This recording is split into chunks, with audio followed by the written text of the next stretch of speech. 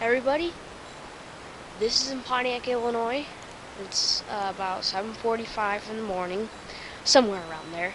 It is 50 degrees outside right now. It's February 7th, and we have not seen this in a long time.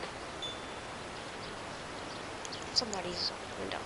Look at that. All the snow is melting. There was about, in this yard right here, there's about 4 inches of snow. And now look at it. There's only a few patches. One big patch, I should say. It's all turning to slush. And the wind kind of makes it a little bit colder, so it doesn't feel like it's 50. It feels like it's about 40 or something like that. Because it is kind of breezy, but it does feel good. And I'm also in short sleeves. Our river is in a threat of flooding, but not this weekend. It'll be into next week.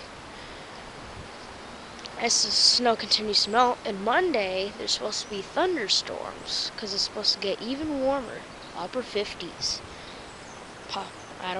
That's what they said. So, whew. So we haven't seen this in a really long time. We haven't seen it this warm since October.